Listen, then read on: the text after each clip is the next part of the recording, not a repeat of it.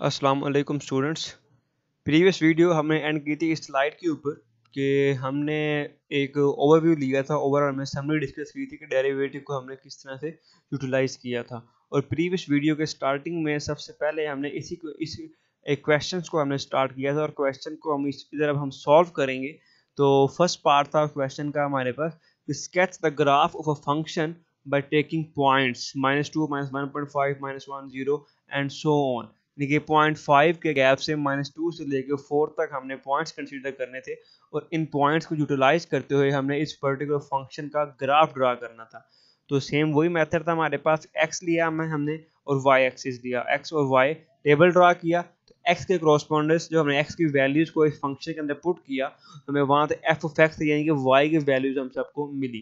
तो हमने x और y का एक टेबल बना लिया। तो हमारे पास x और y का एक टेबल हमारे पास फॉर्म हो जाएगा। तो ये बेसिकली क्या है कि सारे ऑर्डर पेयर्स हैं। -2 -19 is order pair, -1.5 and -9.125 is second order pair. और ये हमारे पास हमारे पास ये ऑलमोस्ट मल्टीपल ऑर्डर पेयर्स बन गए। इन ऑर्डर पेयर्स को हमने एक्स वाई प्लेन के ऊपर प्लॉट करके उसके बाद इनको हमने कंबाइन करके एक ग्राफ ड्रा करना है जो कि f(x3 -3xk + 1 का होगा। ये हमारे पास ग्राफ है कुछ इस तरह से बना कि हमने ये देखें, ये पॉइंट है, फर्स्ट पॉइंट है, second point, here is the third point and here is the fourth point. इस तरह से हमने सारे पॉइंट्स हमने पहले मार्क किए जो हमारे टेबल में हम लोगों ने पीछे प्रीवियस स्लाइड में हमने टेबल बनाया था। उस टेबल के जितने ऑर्डर पेयर वो सारे हमने पहले यहाँ प्लॉट किए और उसके बाद उनको बाय यूजिंग हमने इसको स्केच कर दिया, हमने उन सब पॉइंट को मिला दिया। तो हमारे पास कंप्लीट ये एक कर्व की शक्ल में हमारे पास एक ग्राफ फॉर्म हो जाएगा क्यूबिक फंक्शन का। जब ये ग्राफ हमारे पास फॉर्म हो जाएगा तो इस ग्राफ को आगे बाद में हमने यूटिलाइज करना है फर्दर। तो इसमें आपको डिफरेंट चीज़ें हाईलाइट की हुई नजर आ रही होंगी। टेंजेंट लाइन नजर आ रहा है, concave up, concave down, stationary point, inflection point, equation of second line, equation of tangent line के साथ, और इंक्रीजिंग कहाँ पे है, डिक्रीजिंग कहाँ पे है, और अगेन इंक्रीजिंग है, और इसकी डोमेन क्या है और इसकी रेंज क्या है। ये सारी चीज़ें हम स्टेप बाय स्टेप सीखेंगे आगे फर्दर किस तरह से हमने इवेल्युएट की। तो पार्ट 1 से रिलेटेड जस्ट ये था कि हमने ग्राफ का स्केच किया। तो जस्ट आपने पॉइंट्स लिए और उन पॉइंट्स को आपने कंबाइन कर दिया तो हमारे पास ये एक इसका ग्राफ फॉर्म हो जाएगा। ये ऑर्डर पेयर्स को हमने बेसिकली स्केच किया, इनको हमने लोकेट किया तो हमारे पास ग्राफ फॉर्म हो गया। कि आर्बिट्रेरी तौर पर लेट्स से हमारे पास ये फर्स्ट पॉइंट है, ये x0 है, 0 पे ये वाला पॉइंट जो मैंने 1 कंसीडर किया, तो 0 पे 1 एक ऑर्डर पेयर था, ये मार्क कर दिया। इसी तरह हमारे पास लेट्स से ये -1 लेते हैं, x का -1, तो -1 के ऊपर यहाँ पे लेके -3 पॉइंट था y का, तो -1 पे y को 3, तो ये एक पॉइंट लोकेट कर दिया। इसी तरह सारे ऑर्डर पेयर्स को हमने स्केच किया तो ये हमारे पास ग्राफ फॉर्म हो गया। ठीक है, पार्ट बी था उस क्वेश्चन का कि हमें डिस्कस करना था कि वर्टिकल लाइन टेस्ट के थ्रू आप ये बताएं कि जो हमारे पास ये जो हमारा फंक्शन है, ये हमारे पास ये किसी ग्राफ का फंक्शन है, ये फंक्शन किसी ग्राफ का है या नहीं है। तो ग्राफ ऑफ फंक्शन देखना था हमने। तो वर्टिकल लाइन टेस्ट के क्या होता है कि वर्टिकल कोई भी अगर आप ड्रा करें लाइन, तो ग्राफ को जस्ट 1 टाइम इंटरसेक्ट करे। तो इस ग्राफ को अगर आप देखें तो इस ग्राफ में अगर आप किसी भी जगह पे कोई भी वर्टिकल लाइन आप ड्रा करें तो हर वर्टिकल लाइन ग्राफ को जस्ट 1 टाइम ही इंटरसेक्ट करेगी, क्योंकि ईच और every horizontal line intersects the graph only once, so therefore it's a graph of a function. तो ये स्टेटमेंट के फॉर्म में मैंने लिख दिया, if we draw any vertical line parallel to y-axis, then there is no any vertical line which intersects the graph more than 1 time, so it's a graph of a function। तो ये vertical line test हमारा यहाँ पे complete हो गया। Next part था horizontal line test के through आप ये बताएंगे फंक्शन की टाइप क्या है, वो ऑन टू है या 1 to 1 है। तो ऑन टू के लिए आप क्या करते हैं कि सिंपल कंडीशन थी कि ग्राफ के ऊपर अगर आप y एक्सिस के परपेंडिकुलर अगर आप हॉरिजॉन्टल लाइंस ड्रा करें, तो पूरे के पूरे y एक्सिस के ऊपर अगर आप हॉरिजॉन्टल लाइन ड्रा करें तो हर हॉरिजॉन्टल लाइन का ग्राफ के साथ इंटरसेक्ट करना मस्ट होता है। डजंट मैटर 1 टाइम करे 2 टाइम करे, लेकिन जस्ट इंटरसेक्ट जरूर करे।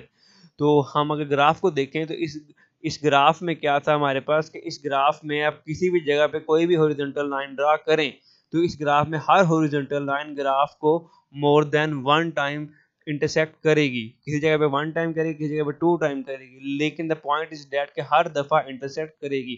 और इवन ये ग्राफ इसमें आपको एरो हेड नजर आ रहा है यहाँ पे अपवर्ड एंड डाउनवर्ड, ये इनफाइनाइटली मूव कर रहा है। इट मीन टू से कि आप पूरे के पूरे वाई एक्सिस का लॉन्ग अपवर्ड भी जा रहे हैं और डाउनवर्ड भी जा रहे हैं इस ग्राफ की वजह से।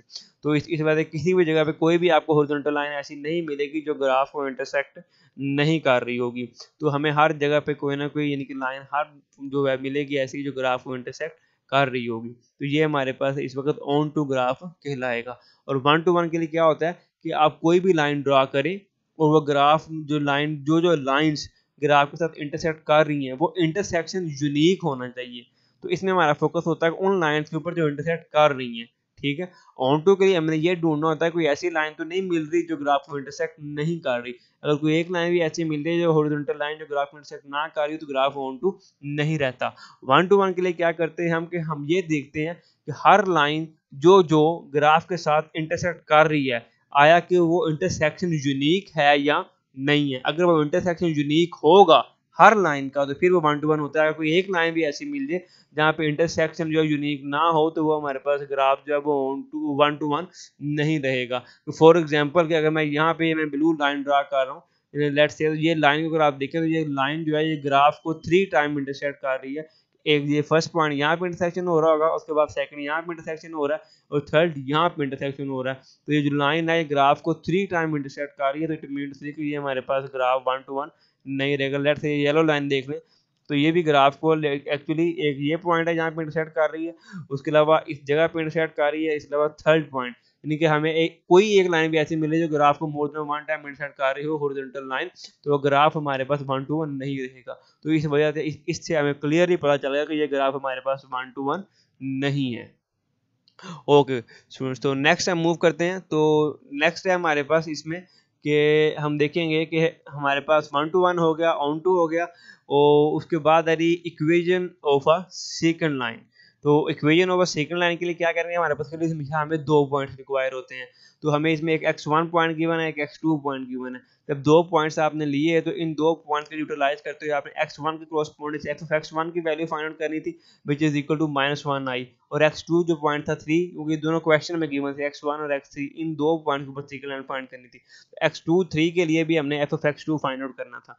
तो 1 पुट करने से -1 मिल गया, 3 पुट करने से हमें 1 मिल गया। तो ये 2 पॉइंट्स आ गए। तो अब हमें equation of second line find out करने के लिए फर्स्ट ऑफ ऑल हमें क्या चाहिए, यहाँ पे स्लोप ऑफ सेकंड लाइन। तो स्लोप ऑफ सेकंड लाइन का फार्मूला क्या होता है, f of x2 minus f of x1 over x2 minus x1।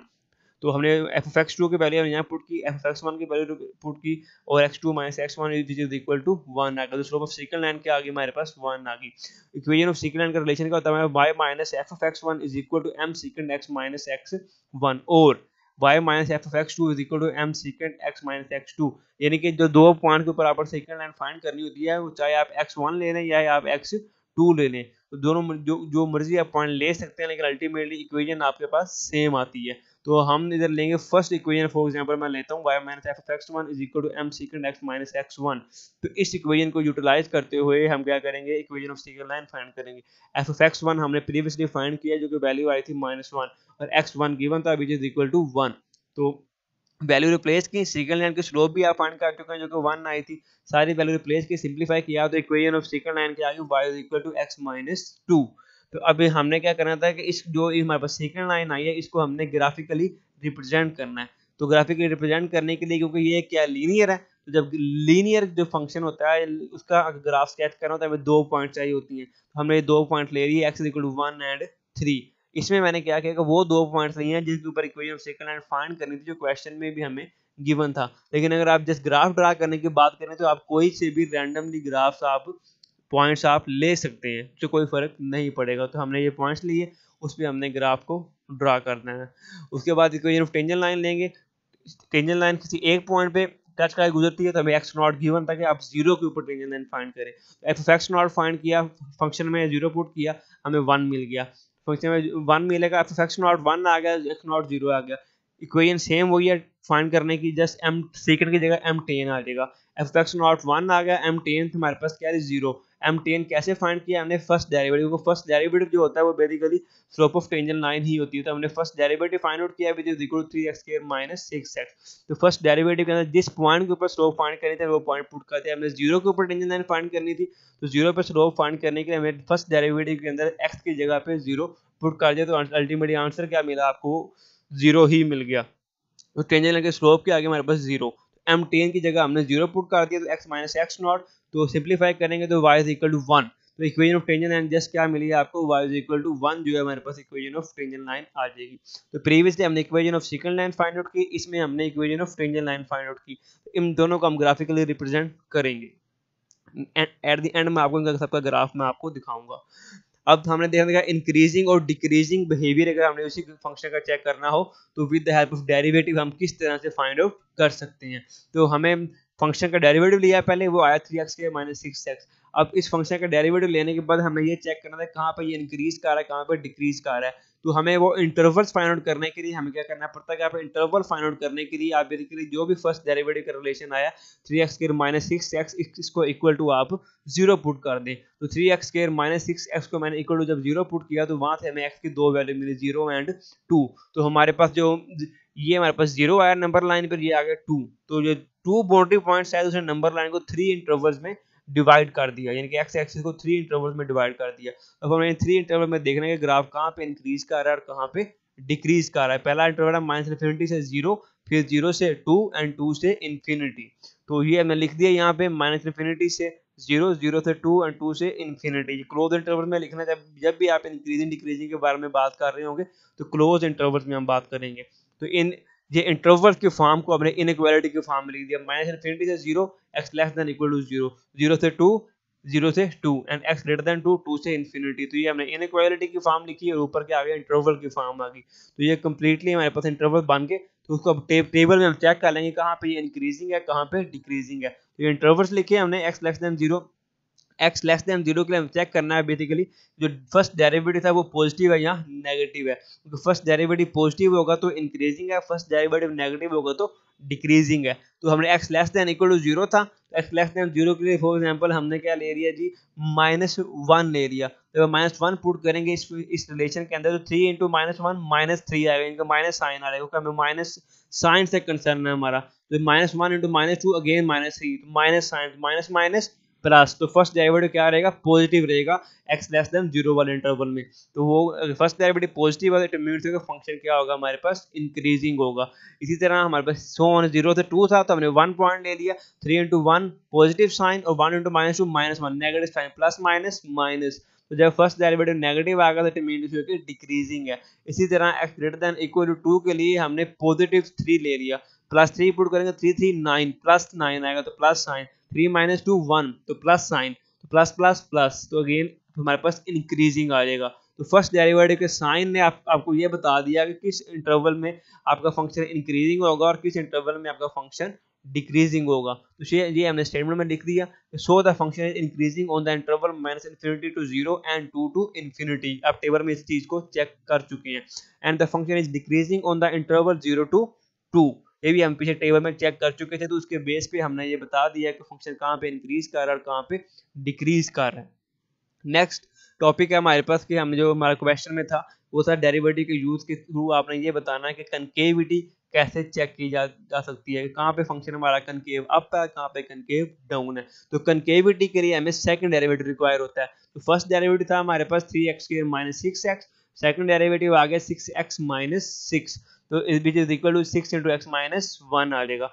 तो अब अगेन कनकेविटी किसी इंटरवल में होती है किसी, तो हमने वो इंटरवल फाइंड आउट करने थे। इंटरवल फाइंड आउट करने के लिए सेकंड डेरिवेटिव का जो रिलेशन है उसको इक्वल टू 0 पुट किया ताकि बाउंड्री पॉइंट मिल सके। तो यहाँ से x की जैसे आपको एक वैल्यू मिलेगी विच इज इक्वल टू 1। तो इस वैल्यू को थ्रू हमने क्या किया, 1 आ गया तो x लेस देन 1 और ग्रेटर देन 1। कनकेविटी के लिए ओपन इंटरवल यूज किया जाता है, x लेस देन 1 और x ग्रेटर देन 1, ये दो इंटरवल बनेंगे हमारे पास, क्योंकि बाउंड्री पॉइंट ही एक आया।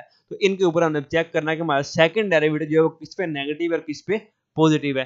x लेस देन 1 है, इट मींस आप 0 पुट कर सकते हैं। इस रिलेशन में जब 0 पुट करेंगे तो 0 - 1 -1, तो -1 इंटू 6 -6, तो माइनस साइन आएगा। अगर सेकंड डेरिवेटिव नेगेटिव आ जाए तो वहां पे हमारा जो फंक्शन होता है कनकेव डाउन होता है। इसमें ग्रेटर देन 1 2 पुट करेंगे, 2 - 1 2, 2 इंटू 6 प्लस 6, तो पॉजिटिव साइन। तो सेकंड डेरिवेटिव अगर पॉजिटिव आ जाए तो कनकेव अप होगा। तो ये हमने कनकेविटी के बारे में डिसाइड कर लिया। अब यदि inflection point, mathematically inflection point आप फाइंड आउट कर सकते हैं कि आप double derivative equal to 0 put करें तो वहां से जो x की वैल्यू मिलेगी वो क्या होता है इन्फ्लेक्शन पॉइंट। तो जब 6x - 6 डबल डेरिवेटिव था इक्वल टू 0 पुट किया तो x इक्वल टू 1 मिल गया, यानी कि 1 हमारे पास जो x कोऑर्डिनेट का जो x इक्वल टू 1 है वहां पे क्या होगा इन्फ्लेक्शन पॉइंट हमें मिल रहा होगा। एग्जैक्ट उसकी लोकेशन लोकेट करने के लिए हमें क्या लिखना है, उसको ऑर्डर पे हमें लिख दिया 1 × f ऑफ 1। तो f ऑफ 1 से मिला जो फंक्शन था उसमें आप x की जगह पे 1 पुट कर दें तो वो उसका आंसर मिलेगा आपको -1, यानी कि 1 × -1 एग्जैक्ट वो लोकेशन होगी वो हमारे पास जहाँ पे हमारे पास इन्फ्लेक्शन पॉइंट एग्जिस्ट कर रहा होगा। तो मैं ज्योमेट्रिकली इन्फ्लेक्शन पॉइंट आपको पता है कि जहाँ पे आपकी कनकेविटी चेंज हो रही है वो क्या होता है इन्फ्लेक्शन पॉइंट होता है। नेक्स्ट है critical and stationary point. Critical और स्टेशनरी पॉइंट में थोड़ा सा डिफरेंस है कि क्रिटिकल पॉइंट्स क्या होते हैं हमारे पास जहाँ पे फर्स्ट डेरिवेटिव 0 हो या फर्स्ट डेरिवेटिव अनडिफाइंड हो, और स्टेशनरी पॉइंट के लिए सिर्फ और सिर्फ एक कंडीशन है कि जहाँ पे फर्स्ट डेरिवेटिव 0 हो। और फंक्शन क्या था हमारे पास, जो क्वेश्चन था वो एक्चुअली था x³ - 3x² + 1। जब ये फंक्शन आपको गिवन था तो ये फंक्शन क्या है मतलब पॉलिनोमियल है। जब पॉलिनोमियल होती है तो उसमें सारे के सारे उसके जो क्रिटिकल पॉइंट होते हैं वो सारे के सारे स्टेशनरी पॉइंट होते हैं। वो क्यों होते हैं, क्योंकि हमारे पास जब पॉलिनोमियल होता है इसमें कहीं पे भी ये इसका डेरिवेटिव अनडिफाइंड नहीं होगा। अगर अनडिफाइंड की कंडीशन ही नहीं होगी इसके अंदर तो मीन टू से क्रिटिकल और स्टेशनरी सारे क्या होंगे सेम होंगे, ठीक है जी। और स्टेशनरी को फाइंड आउट करने के मेथड क्या होता है कि आप जो फर्स्ट डेरिवेटिव होता है फंक्शन का इसका फर्स्ट डेरिवेटिव लेंगे उसको इक्वल टू 0 पुट करना होता है। फर्स्ट डेरिवेटिव को जब हम इक्वल टू 0 पुट करेंगे तो वहां से हमें जो वैल्यूज मिलेंगी वो क्या होंगे stationary point. 3x² - 6 equal to 0 put किया, x0 एंड x2 दो वैल्यू मिली, तो ये दोनों क्या थे हमारे पास क्रिटिकल पॉइंट्स भी थे और स्टेशनरी पॉइंट्स भी थे, क्योंकि इन ये दोनों कंडीशन को सेटिस्फाई कर रहे हैं कि फर्स्ट डेरिवेटिव इक्वल टू 0 है। तो ये हमारे पास क्या आ गए स्टेशनरी पॉइंट्स आ गए। जब स्टेशनरी पॉइंट्स होते हैं तो उसके बाद नेक्स्ट पार्ट में हमने अब चेक करना था रिलेटिव एक्सट्रीमम। तो जब आपने स्टेशनरी पॉइंट फाइंड आउट कर लिए यानी क्रिटिकल पॉइंट फाइंड आउट कर लिए तो उनको चेक करने के लिए कि वो किसके ऊपर रिलेटिव मैक्सिमम है किसके ऊपर रिलेटिव मिनिमम है, तो उसके लिए हम सेकंड डेरिवेटिव टेस्ट अप्लाई करते हैं। क्योंकि स्टेशनरी पॉइंट्स अगर हो तो हमेशा हम सेकंड डेरिवेटिव टेस्ट के थ्रू ये डिसाइड कर सकते हैं कि which one is relative maximum and which one is relative minimum. But ये याद रखिएगा कि हम क्रिटिकल पॉइंट के ऊपर यानी कि जहाँ पे फर्स्ट डेरिवेटिव अनडिफाइंड हो वहां पे आप सेकंड डेरिवेटिव टेस्ट अप्लाई नहीं कर सकते। उधर उस जगह पे रिलेटिव मैक्सिमम या मिनिमम फाइंड आउट करने के लिए हमें फर्स्ट डेरिवेटिव को ही यूटिलाइज करना पड़ता है। ओके, तो हम सेकंड डेरिवेटिव टेस्ट के थ्रू डिसाइड करेंगे कि जो हमारे स्टेशनरी पॉइंट्स आए हैं 0 और 2, एक 0 आया था और एक आया था 2 आया था, तो इनमें से देखना है कौन सा रिलेटिव मैक्सिमम और कौन सा रिलेटिव मिनिमम है। तो सेकंड डेरिवेटिव के अंदर हमें ये पॉइंट पुट करना था सिंपली।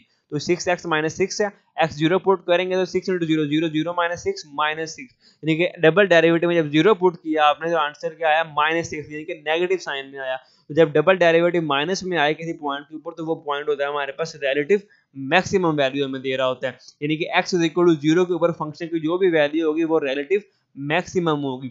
और अगेन दूसरे पॉइंट को चेक करना था, तो जब दूसरे पॉइंट को x = 2 था वो पुट किया हमने तो वहां पे साइन क्या है पॉजिटिव। जब डबल डेरिवेटिव का साइन पॉजिटिव आए तो उस पॉइंट के ऊपर हमें फंक्शन की मिनिमम वैल्यू हमें मिल रही होती है, रिलेटिव मिनिमम वैल्यू मिल रही होती है। तो हमें यहाँ से रिलेटिव मैक्सिमम और रिलेटिव मिनिमम के बारे में भी हमने यहाँ से डिसाइड कर लिया by using second derivative test. Okay, अब अगेन हम ग्राफ में आ गए। तो अब ग्राफिकली जो चीजें हमने फाइंड आउट की हैं उनको हमने यहाँ पे मेंशन करना था। तो फर्स्ट ऑफ ऑल हमने टेंजेंट लाइन फाइंड आउट की थी which is equal to y = 1।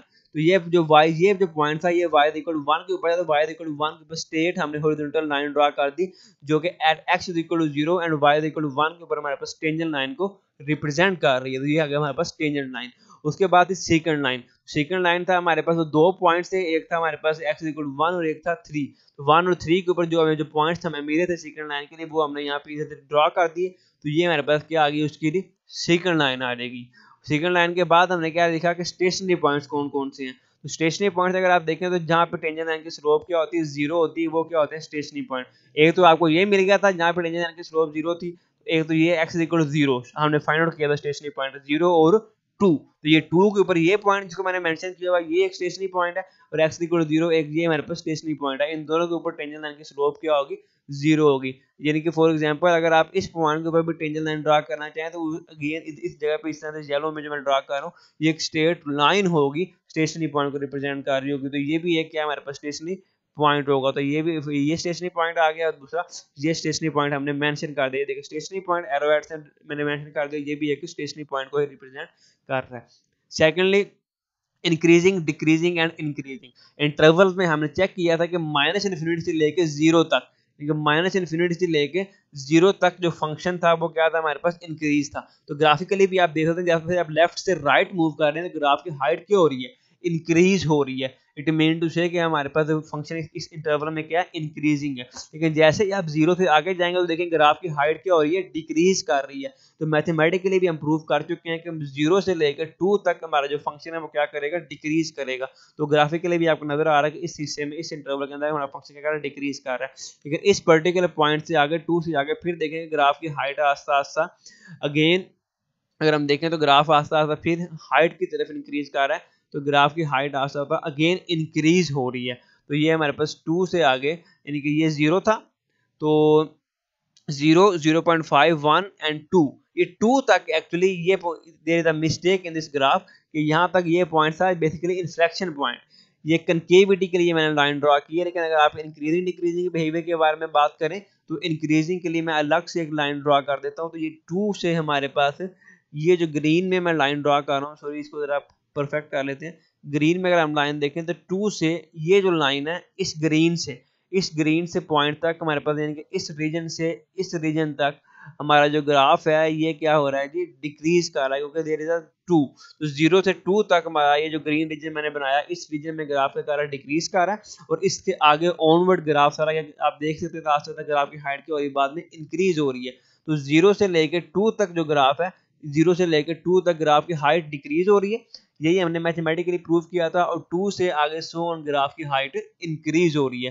तो ये हमारे पास इंक्रीजिंग और डिक्रीजिंग के बारे में भी हमने ग्राफिकली यहाँ पे हमने रिप्रेजेंट कर दिया। उसके बाद इन्फ्लेक्शन पॉइंट, तो उसके लिए पहले कनकेविटी का पता होना चाहिए। तो हमने मैथमेटिकली भी देखा था कि माइनस इन्फिनिटी से लेके 1 तक, यानी कि x लेस देन 1 तक हमारे पास क्या था, कनकेव डाउन था। तो ये भी आपको नजर भी आ रहा है कि ये इस तरह से डाउनवर्ड कर्वेचर में है।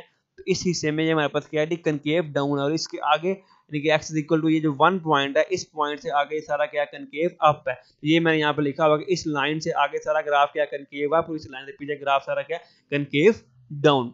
तो एक सिकल लाइन के बारे में बात होगी, stationery points, tangent line, concave up, concave down, और ग्रीन से पीछे इंक्रीजिंग और डिक्रीजिंग सारी डिस्कशन होगी। और ग्राफिकली हमने डोमेन क्या फाइंड आउट की, इसकी सेट ऑफ रियल नंबर, और रेंज क्या हमने फाइंड आउट की, again set of real numbers आएगी। क्योंकि डोमेन के लिए देखते हैं ग्राफिकली कि वो एक्स एक्सिस किस हिस्से को कवर कर रहा है। अगर आप देखेंगे पूरे के पूरे एक्स एक्सिस के ऊपर ग्राफ जो है वो हमारे पूरे एक्स एक्सिस को कवर कर रहा है, किसी भी जगह पे आपको एम्प्टी स्पेस नहीं मिल रही एक्स एक्सिस के अलोंग। तो डोमेन क्या होगी, सेट ऑफ रियल नंबर। और रेंज में भी देखिए ग्राफ अपवर्ड भी इनफिनाइट जा रहा है, डाउनवर्ड भी इनफिनाइट जा रहा है। इट मींस को पूरे के पूरे वाई एक्सिस को भी कवर अप कर रहा होगा। तो रेंज भी क्या होगी, इसकी set of all real number होगी। तो ये हमारी कंप्लीट डिस्कशन थी कि आप डेरिवेटिव को यूटिलाइज करते हुए किस तरह से एक ग्राफ की डिफरेंट प्रॉपर्टीज को डिस्कस कर सकते हैं। कि आप ये बता सकते हैं कि ग्राफ कहाँ पे इंक्रीज कर रहा है, कहाँ पे डिक्रीज कर रहा है, उसका इन्फ्लेक्शन पॉइंट कहाँ पे है, उसकी टेंजेंट लाइन का स्लोप फाइंड आउट कर सकते हैं बाय यूजिंग डेरिवेटिव, कनकेविटी बता सकते हैं, इंक्रीजिंग डिक्रीजिंग बता सकते हैं। So there are multiple uses of a derivative. तो इस वीडियो का बनाने का मकसद यही था कि आपको ओवरऑल ये पता चल सके कि हमने अभी टिल नाउ लेक्चर 1 से 14 तक डेरिवेटिव के मल्टीपल यूजेस के बारे में हमने कितनी डिस्कशन अभी तक हम लोगों ने की है। आई होप सो कि आपको कॉन्सेप्ट में काफ़ी अंडरस्टैंडिंग होगी। तो स्टिल अगर आपको कोई मसला हो तो you can contact me, and thank you and अल्लाह हाफिज़।